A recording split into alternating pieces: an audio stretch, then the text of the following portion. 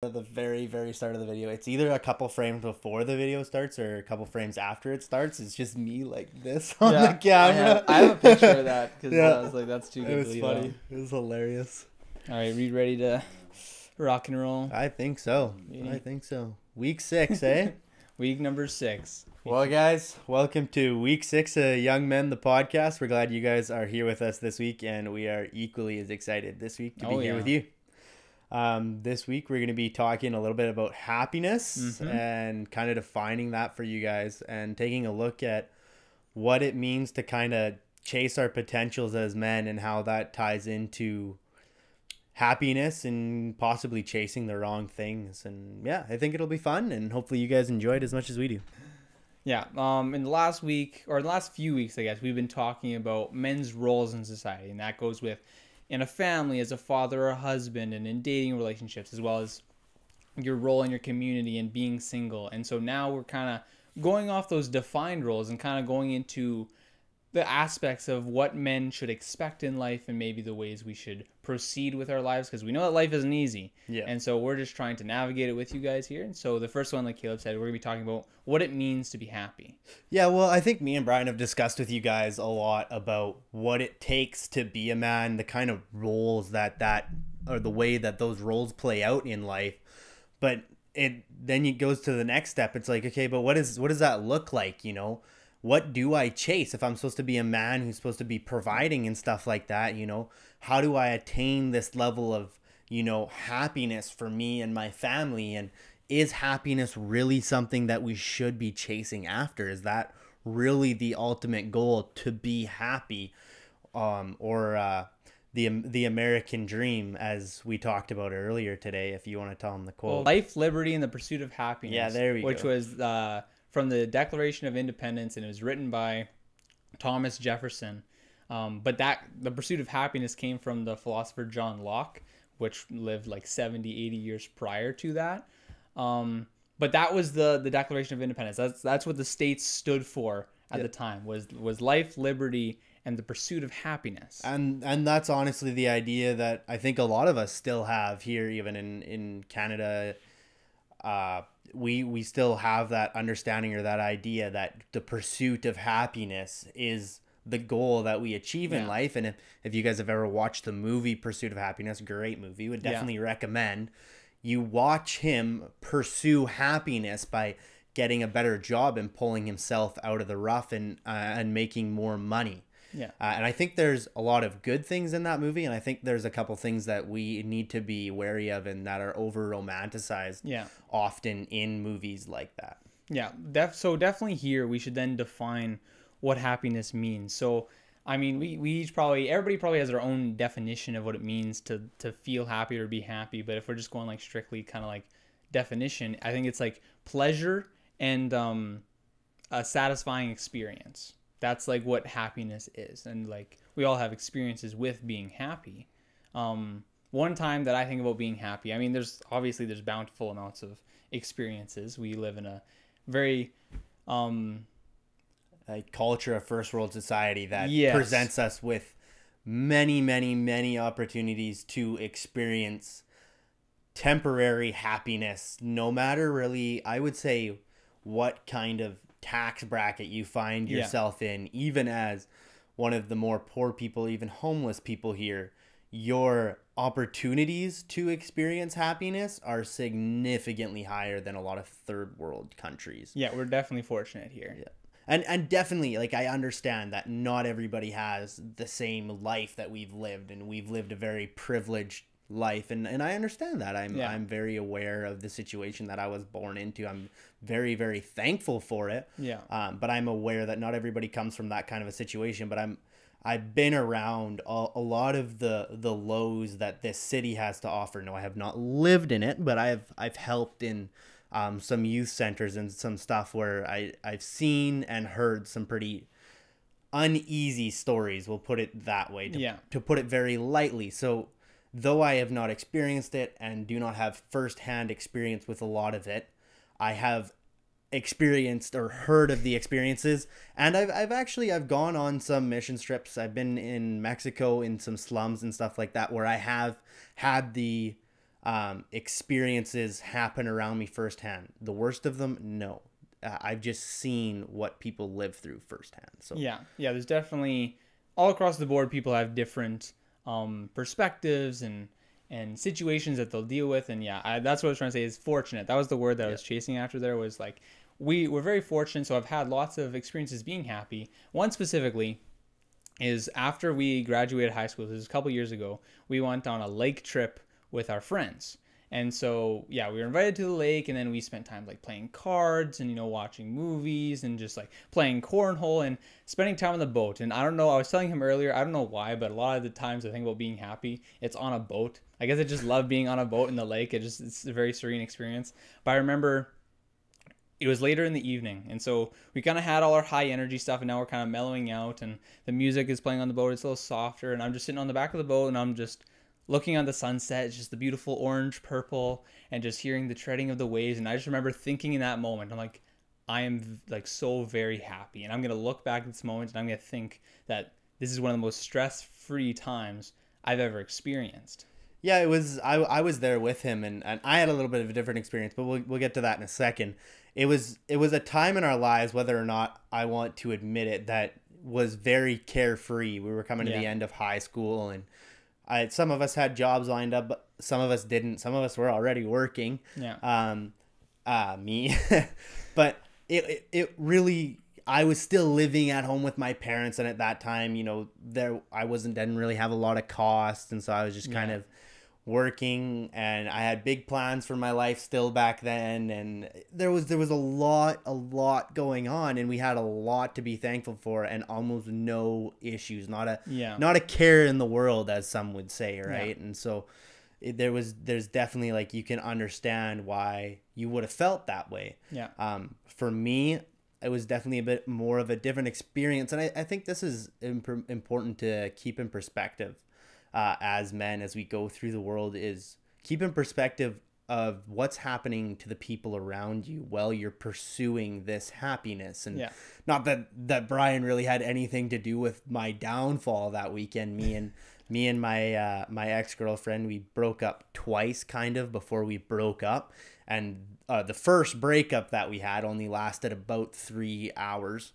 And it had happened the previous weekend, and we had agreed to temporary terms of dating where we were gonna spend the summer together, so it wasn't awkward with our friends, because we thought it would help a lot, and it didn't. No. It was a pretty miserable weekend for me, because I spent it with I got to spend it with my friends. So yeah, there was definitely some good things about it, but it was definitely very, very stressful for me, because again, as you guys have already heard, it was kind of my life plan, and it was falling apart in front of me. And so while everybody was out enjoying the lake and the weekend, I was starting to fall apart on the inside, and it was what eventually led to my 1.5 2-year long kind of downward spiral. Yeah, but that's the thing, is like, obviously that's kind of like, we were all going to be in different spots, right? Like, I was at a point where I was very happy, I was like feeling good, and then obviously your situation was turning sour, and then continued to turn more sour. And so that goes into, should we pursue that level of just being, I want to be that happy state all the time, I want to just feel so good? What are your thoughts on that? Well, personally, I would say no, and I think it has a little bit to do with that. Is one, we get lost trying to chase it. You hear stories of, big celebrities or just stories of people around you. I guarantee you, if you ask around of a husband or a wife who left their family to pursue their career goals because it was what was going to make them happy, it was going to be the difference maker in their lives. And when you ask those people, 9 times out of 10, if not 10 times out of 10, they will say that was one of their biggest regrets, was leaving that kind of life behind. Now, it's not always a super healthy situation. You have to play those kinds of things by ear. I can't speak into everybody's specific situation here. We have to play by general rules. But generally speaking, you aren't going to find too many guys who have a better life or aren't living in denial of what they've left behind. Yeah. Part of that is actually, I wanted to bring up, we both watched the Veritasium video. So if you don't know who Veritasium is, he produces a lot of educational content and involve very different areas. You know, he graduated with actually the degree I'm getting in engineering physics, but he then got his master's and whatever in like education, and he produced a whole bunch of cool videos. But this specific one, he did a commentary on the longest running study on happiness, in which Harvard looked at I think it started what started in the 30s. Yeah, early 1930s or mid 1930s. Yeah, so it kind of like at the brink of the Depression. So it took those kind of children and then looked at them for I think like 70 years and kind of like tracked their happiness throughout. And like John F. Kennedy was one of these people. There's a couple Nobel Prize winners. And what was interesting is that at the very end, when they would ask people who are in their 70s and 80s, or yeah, their 70s and 80s now, the things that they most regretted and the things that they found most valuable and that made them the most happy in life, none of them said that any accomplishment that they had is what made them happy. None of the Nobel Prize winners said that winning the Nobel Prize was the highlight of their life. Nobody said that their career winnings were the highlight of their life. Everybody stated that their value came from being a father, their wonderful marriage, you know, the people they knew, the things they experienced, and the people they saw. And their biggest regrets were actually that they spent too much time working and not enough time with their families. Yeah, and if you ask a lot of the older generation this even today, that's what they'll tell you, especially the ones who have messed up. The ones that are the happiest still are the ones with family around them. But you see all of these older folks in the care homes nowadays, and like I've been to them and stuff, and they're so sad. Like their families don't come and visit them. Their children have moved on or moved away, and like what happened to us as men taking care of our families, and not pursuing this selfish idea of happiness? And I think one of the biggest problems with all of these things that are tied to happiness is that happiness is fleeting. Yeah. Like it's so fleeting. One of the stories that we have had like was also in our grade 12 year. It was a couple months before this last trip that happened. We went to Edmonton with our church youth group, and we us and a couple of our best friends, we had a group of 6 at that time. Yeah. Decided that we were going to stay a couple extra days by ourselves. We were 18 now, you know, it was our first trip. We could drive vehicles by ourselves. We didn't have limits of who could be in the car and that kind of stuff. Like, it was exciting. It was a fun part of life, right? Like, there's so many things to look forward to when you're that age, even when you're our age still. I know we're being a little bit ridiculous here, but you know, that's kind of when we look back, that was like the time that we had everything was kind of happening right then. Yeah. And we started to settle into adulthood a little bit more now, but that was the transition period. That was like the earliest stages of it. And we looked to those times, and we ended up staying 2-3 extra days in Edmonton. Not that it really matters, but it was just a really good time. We went to the West Edmonton Mall together. We ate good food. We stayed in Airbnb. We played video games late into the night with our buddies. Went bowling, swimming, did mini golfing. Yeah, just so many fun activities, many activities that make you happy all in one weekend. And then on the car ride home, it was the first time we had any idea about this podcast, actually. Yeah, that was the first time, because we talked for so Edmonton if you aren't from here, Edmonton to Saskatoon, where we are, is about a 5.5 hour drive or so, give or take how fast you're going, but just generally speaking. So like for the first 20 minutes, we would talk about like, oh, we had so much fun doing this, so much fun doing this. And for like 2 hours, we just talked about life, just everything to do with like our relationships and what we thought about things. And then after that, there's like a little 5-second minute silence. And we're like, we could have just clipped that and posted it online. Like it was just so full of like, just the depths of what we were thinking. Yeah, it was fun. It was an enjoyable time. Yeah. And little did we know it would actually happen one day, obviously with only a third of the group remaining. What happened was we experienced all of these moments of happiness, and it should have been such a high. We had no cares in the world. And then I ended up getting into, I mean, there was a couple of us involved, but the main fight was between me and one of my best friends at the time. I won't say his name for privacy's sake, but we ended up getting into a fight, and he got really, really upset at me, and justifiably so now that I know what happened. Yeah. And then after that, we didn't really ever speak again. Yeah. So it went from a group of best friends, the 6 of us, to only 3 of us now being friends still, all in the matter of a few minutes. And so when I talk about happiness being so fleeting, I refer to moments like that, because, man, we were 18. We had no cares in the world. We're 19. We still don't have any cares. Like, yeah, we're starting to get there, but realistically speaking, very little on our hands right now. And it's incredible how you can go from such a high to such a low all in the same day. And I mean, that day was only the beginning of the end of our relationship. It crumbled pretty quickly after that. And you could chalk it up to 1,000 things, but at the end of the day, it's just incredible how fleeting those moments were, because we were no longer concerned about this amazing weekend we just had together, and we instead had to let this thing get in the way of our friendship. And it's sad to see, because at the time he was he was my brother, man. Like, I loved that kid. Yeah. You know, we had shared a lot of good experiences together, and it sometimes still makes me sad. You know, I miss him from time to time, and and he's moved on, and we don't speak anymore, and we really, for like a month maybe, we kind of spoke after, and then that was it. Yeah. But when I talk about happiness being fleeting, like, that's what I mean, guys. You can be having a great day on top of the world, like, yeah, on top of the world. Like, it happens to me on my way home from work some days. I'll have a really good day at work, and I'm like excited to get home and something.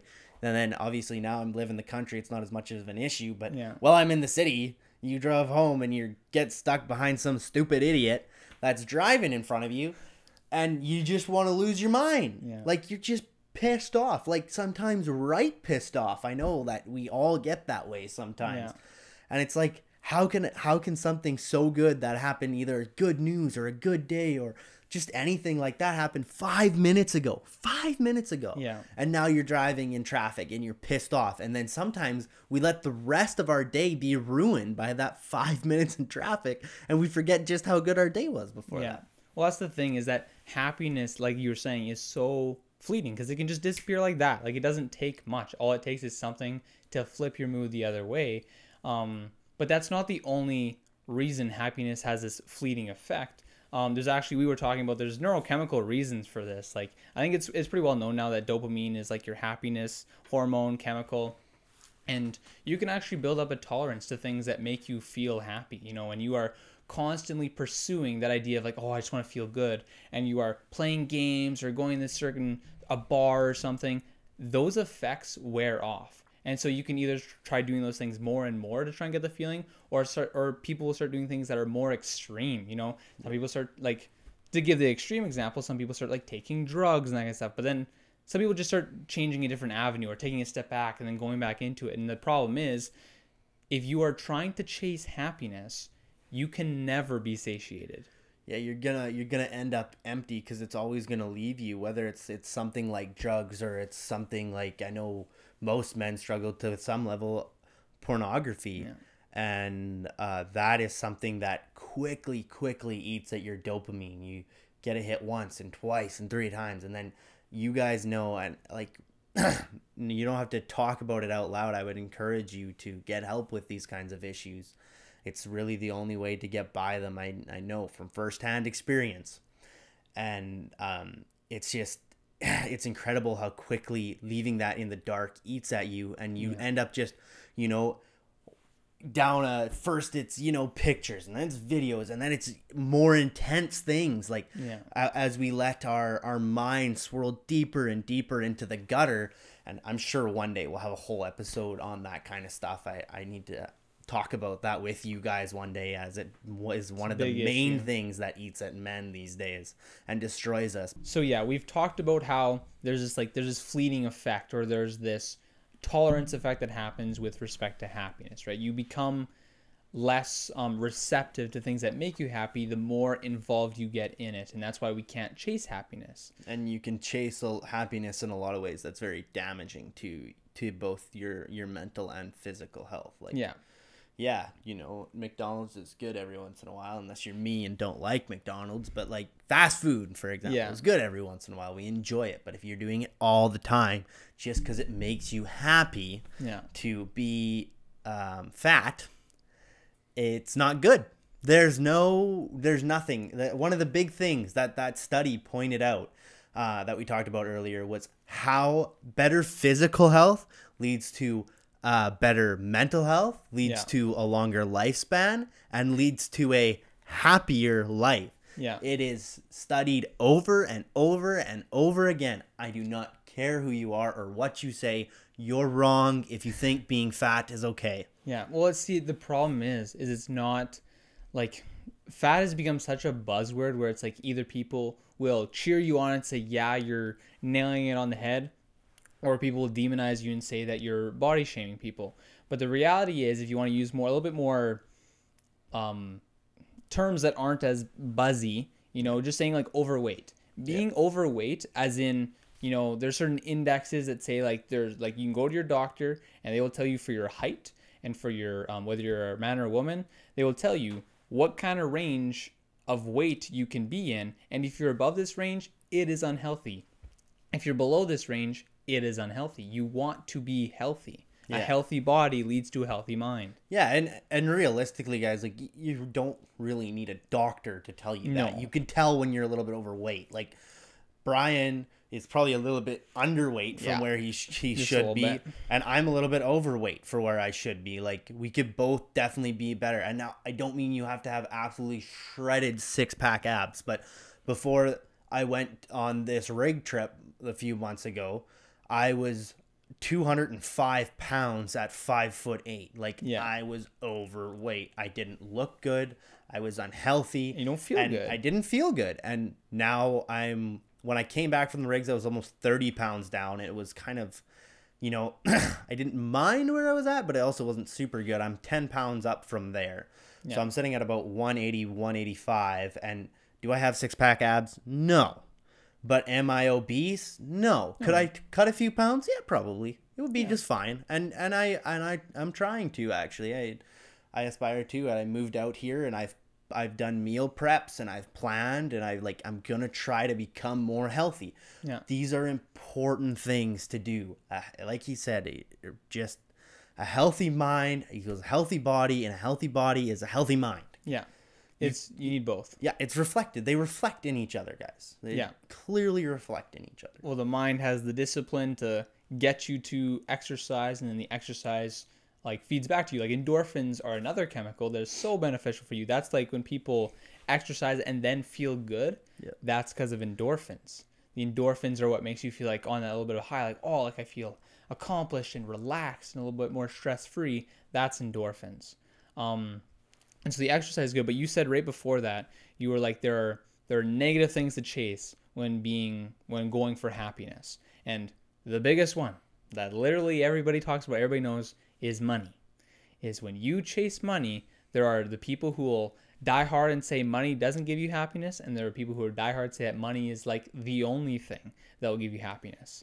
And there's a little bit of leeway here, but for the most part, money does not give you happiness. In that study that we're talking about, again, we're referencing this a lot because it's the longest running study on happiness to be done ever.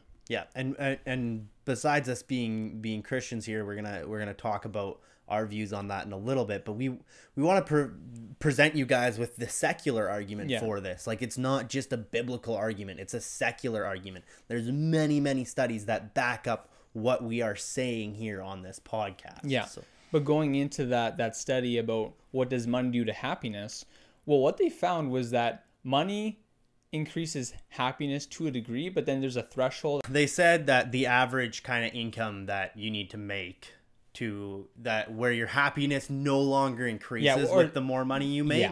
That's what they were saying there, is about $75,000, or in other words, like here, that's American. So here in Canada, you'd be looking at like $80,000. whatever you need in order to pay your basic costs of living as humans, okay? So we're not talking about big fancy houses or anything like that. So we're talking about a normal house in a normal neighborhood costing a normal mortgage, right? So we're talking probably an average house nowadays is $300,000 to $450,000. Yeah. Somewhere in there, I would say. Yeah. From my knowledge of the market, which is limited, Mm-hmm. be that. So, after a down payment, you have a certain amount a month that you have to pay off every single month. And so if you can make enough to buy groceries, pay for your car loan and your house loan, and then have a bit of money left over for all the other expenses. I know there's more expenses than that. I'm aware. Yeah. Okay. I pay for them. But those are your overview. If you can afford all of that and still have a few $100 left over every single month, which you can do on $85,000 Canadian a year, yeah. it's more than possible. I know people think that it's impossible to do that. Yeah. It's more than possible. If you can do that, then beyond that point, beyond that, your stress-free money zone. That means you've got money in the bank. You can pay your bills. Yeah. Okay? There is no more real peak to happiness. And so the only thing that I said that makes any kind of a difference in that fact was how happy you were previous to having that kind of money. So your ability to be happy, no matter the circumstance, which isn't happiness, and we'll get into that in a second, is actually kind of what determines if money is going to make you happier or not. So say you're a fairly unhappy person and there's not many things that you enjoy, then if you get more money, the study shows that you'll be less happy the more money you have. There's almost like no correlation between happiness and money, no matter how much you have on the line. None. But whereas people who were super happy with a little bit of money before that will be a little bit more happy the more money they make. There's a positive correlation. Yeah. But it's very minimal. Yeah. No matter what side of that line you're on. So from all this, where it's, if you're happy beforehand, you get some more money. Now you're a little happier. But if you're not happy before and you get money, you're still not really happy afterwards. This kind of shows that money doesn't play a significant role besides allowing you to live a little bit more comfortably. Besides that point, money doesn't play a role in happiness. And you can take money out of that equation if we didn't have it and say, if you have your basic survival things taken care of, food, water, shelter, family, you're set. That's your baseline. Yeah. If you can cover your baseline as a human and survive, you're not going to get more happy the more money you make. How I interpret it is there's a financial stress that happens in life. When you have a mortgage and all these bills, like there's this pressure that you need to make money.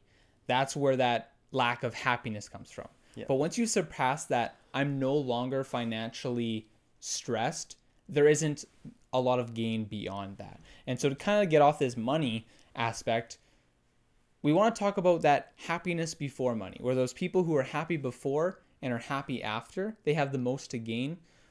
We don't think it is very useful to declare it happiness, because we talked about how happiness is defined as this feeling of satisfaction or pleasure, momentary, right? Which is momentary.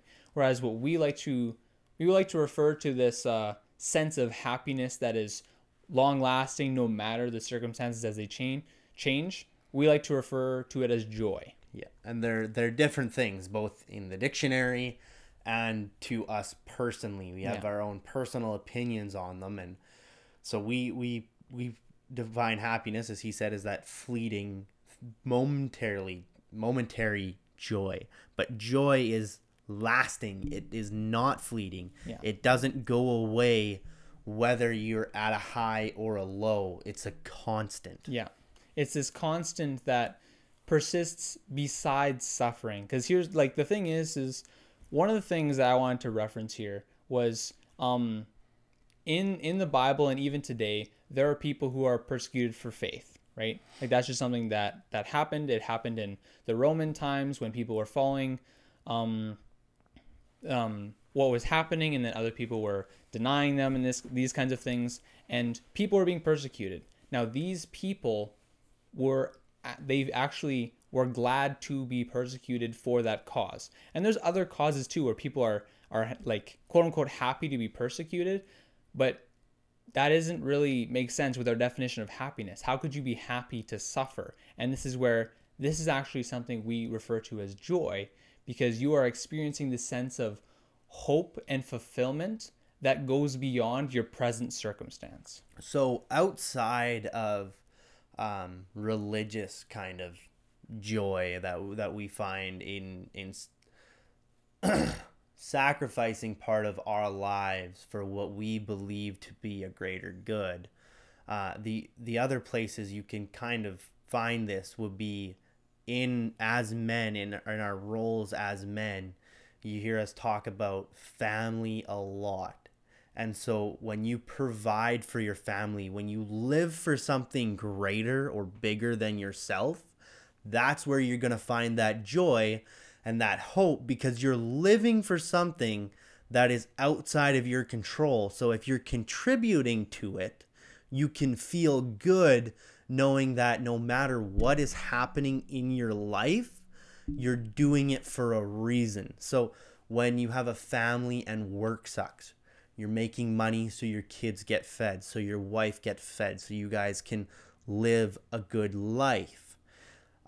When you're a Christian, or if you're a Christian, you're living for something greater than yourself. You're sacrificing your time, maybe your money, maybe your resources, in order to give it to other people at no expense to yourself, and with no idea or no expectation rather that money or that time or those resources are ever going to be returned to you in any way. But we live and give freely of ourselves, so that because we feel we're accomplishing something greater than ourselves. We feel that we're giving to people something that cannot be achieved by the human measures of happiness, something that is everlasting and something that is eternal. Yeah, that is super beautifully said.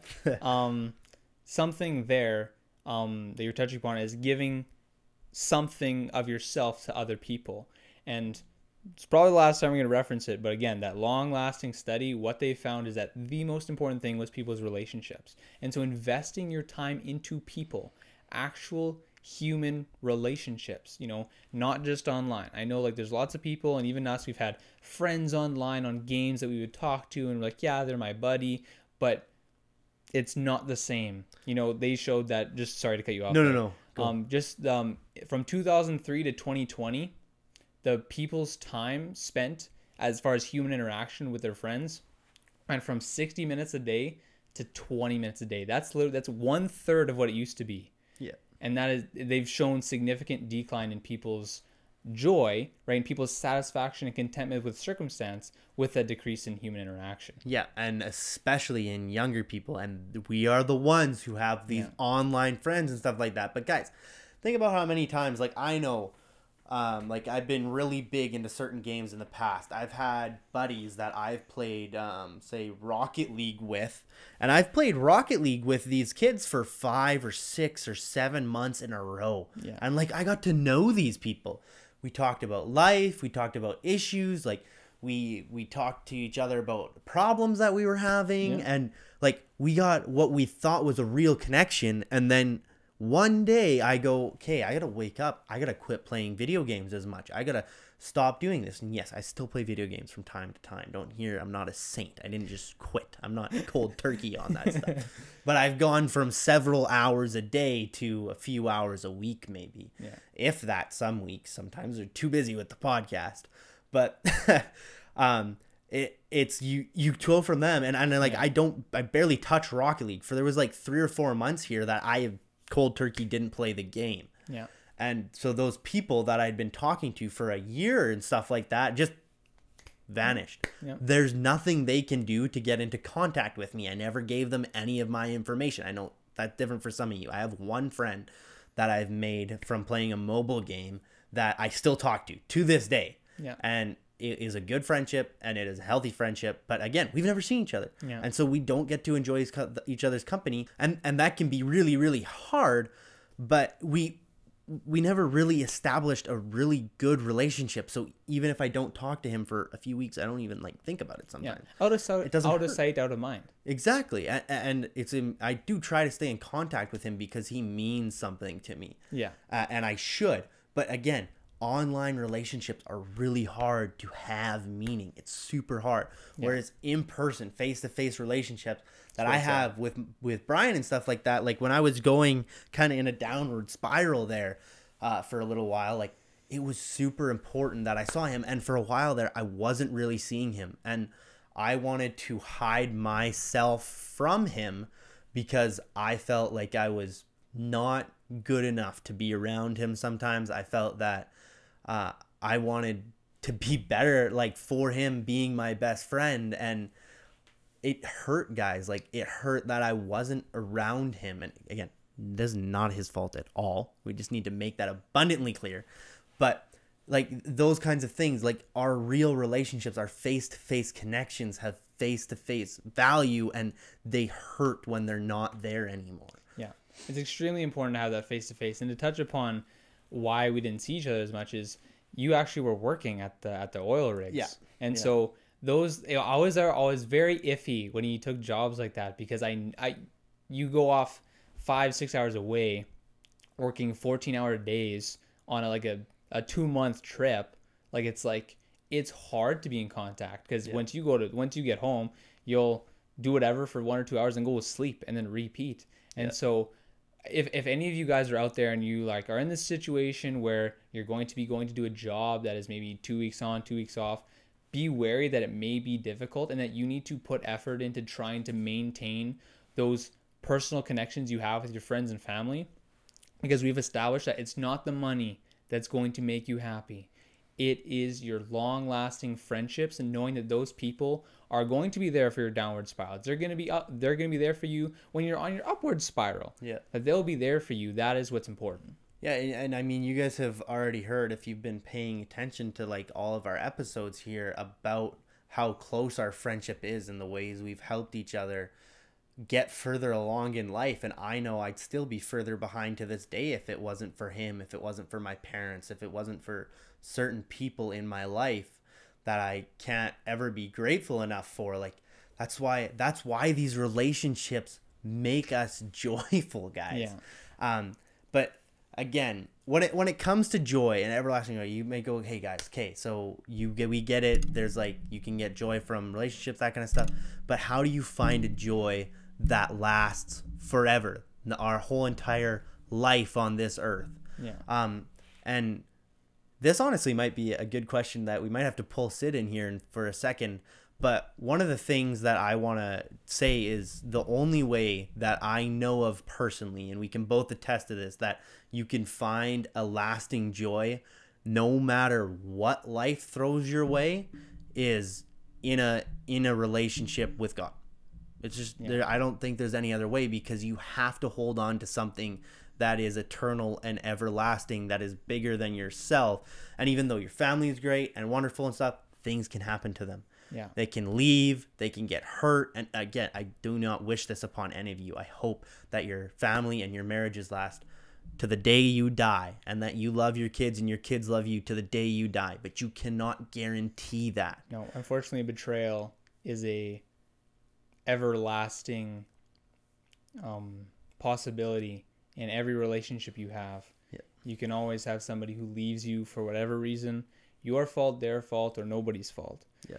It could be illness, it could be circumstance, could be a new job somewhere else, could be differences between your personalities, but people sometimes just will prioritize their mission over you. Their mission, their happiness.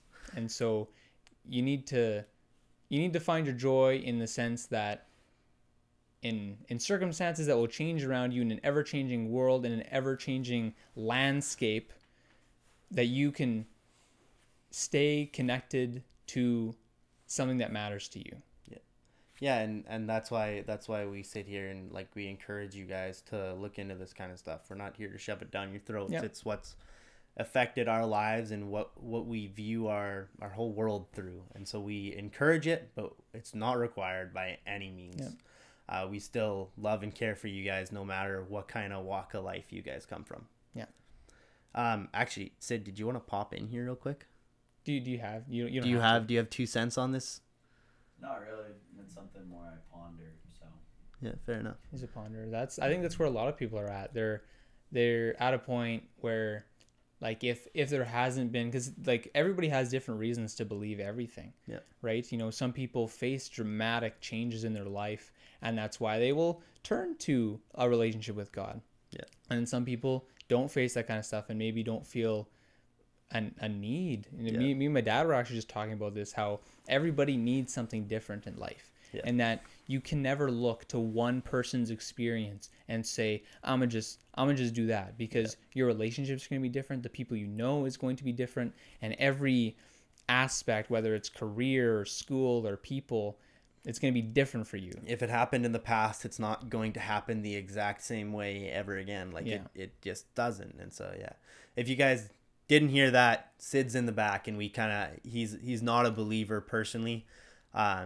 He's got his own walk and his own things going on, and we just asked him kind of how he felt about that, because obviously we're both Christians. We can only offer you guys our opinion through this lens, and he said more so it's something that he ponders. And so again, we encourage you guys to ponder, to wonder, to think, to have a growth mindset and really explore that for yourselves. And again, let us know if you guys do have ideas on this. We would love to hear from you guys. I would be very interested to hear. It's incredible. Like we are thinkers, me and Brian both, and we enjoy learning and growing, and we want to know what you guys have to think. Yeah. So beautiful. What's next? Well, what time are we at? 1 hour. Yeah, but we got a bit to cut out here. Is there anything that we wanted else to talk about? That was a pretty good ending. Yeah, I think that was like Caleb was just bang on the pop there. Awesome, guys. Well, I think we're gonna call that a wrap for week 6, guys. Thank you so much again for coming and joining us. If you guys enjoyed the video, if you enjoyed the podcast, please follow us down below. Hit that subscribe button, hit that thumbs up button. It helps us so much, guys. We cannot thank you enough for the engagement that we've already had, and we are going to keep on producing this kind of stuff for you guys. We've got some big things hopefully planned for the future. I know we got a few things planned for the future, but even bigger things to come, guys.